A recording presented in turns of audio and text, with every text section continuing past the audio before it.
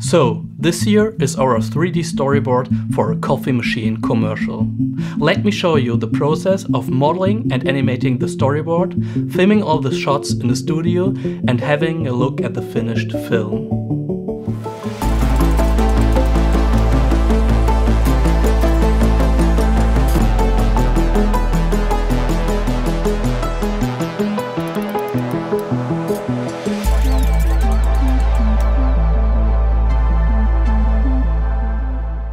Hi, my name is Frederick and I am a cinematographer based in Europe. We did this film with a coffee machine at the hero actor. With an approach of minimalistic light and set design, I used the 3D software Blender to visualize the ideas and the finished film. So everybody knew the envisioned concept before the days of filming. Let's have a look at the approach of tackling such a project. My job on this has been the director and cinematographer. Vogelsänger Studios has been the production and head film agency, which is based in Germany. Aga, the creative director behind the project, has been developed the concept and had already great moods in mind to convey the minimalistic ideas of the set design and lighting. My goal has been then to summarize all the ideas and to make a kind of proof of concept of the film. And for that I'm a big fan of Blender. It's a freeware program which you can use for 3D modeling, animation, VFX, architecture and also for filmmaking. I'm using it especially for Previz. It was clear from the beginning that we are going to shoot this in a studio environment to get the abstract room feeling. So I worked on the design of the rectangular elements, the different sizes and how the elements are facing each other. The main light would be coming from the top and also be integrated in the set design. It would stay in the same stylistic world like the other props below. It was the most crucial element to get a continuous light across the whole film. I think every cinematographer loves these overhead lights, which are part of the set design. I learned hard surface modeling the past years, which is essentially recreating elements from the real world, like furniture, props and things having hard edges. This helped me modeling the coffee machine in around 3 hours. I looked up pictures from the internet and also had the machine sent over to me, so I could model everything quite accordingly with the right measurements as well. It's like working with clay, forming each part of the object, and after a while it looks more and more like the real device. As you can see, I gave the coffee machine the right texture with a metallic surface, the glass structure and also with the buttons and text. To display the various machines, I just changed the main colors of the panel. So, in the end, I could place the coffee machine on top of the middle rectangular element and get the first glimpse of the created world. The production house Vogelsänger Studios has a big compound of different studios for photography and filmmaking. I work closely with the executive producer Marc Hölscher, who had the lead on this project. His team sent me different pictures of the designated studio and also blueprints. So in the next step I could recreate the studio with the exact measurements.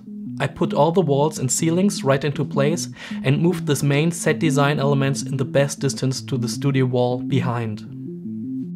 Finally, I could also check the boundaries of what is possible in terms of setting up the camera and positioning the lights.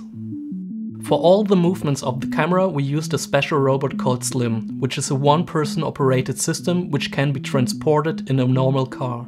You can use it also for location work very easily, because it's not so big like the regular robots on the market. In Blender I could experiment with every shot and try different angles and movements. The sensation of floating around the coffee machine was one of the main aspects of the concept, and having the range of the robot in mind, I could plan the film easily at home. For example, shots like this, going backwards through the middle of the machine, could be checked in 3D. You can type any camera lens into the settings of Blender, like the probe lens we were using. Or this more elaborate top shot with rotating the camera in the center of the mug and then going up to our coffee machine. With the help of the 3D renderings and the previous film, Grünewald, the robot operator, could program every shot accordingly. So, coming back to the light design. The main light is the box above the objects, which produces a soft overhead illumination and can also be seen by the camera itself. To build it, I made also descriptions of the exact dimensions, so it looks identical to the 3D renderings. Our gaffer, Quentin Federau, put 4 Astera troops into the box so we could dial the color temperature and amount of light quite easily remote. A truss system with 2 stands on each side would then carry the box, which was free hanging with metallic wires. The idea has been to put warmer light around and behind the objects.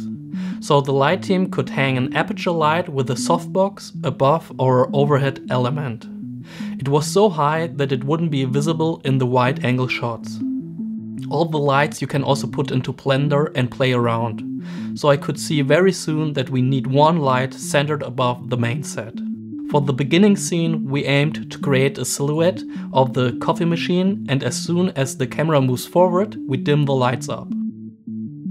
The camera movement and light changes you can animate in 3D as well. What also really helped me to determine how many shots we can plan has been the editing process beforehand. With the Previz, I could see where an additional shot would make sense or could be removed. A 15 seconds film is not long, and therefore it helped me tremendously to see it before we are going to film it. So, this has been our approach of creating a film in 3D, and then getting everything done in the real world. Thank you for watching, and see you next time on a film set. And never forget, it's good to be a nerd.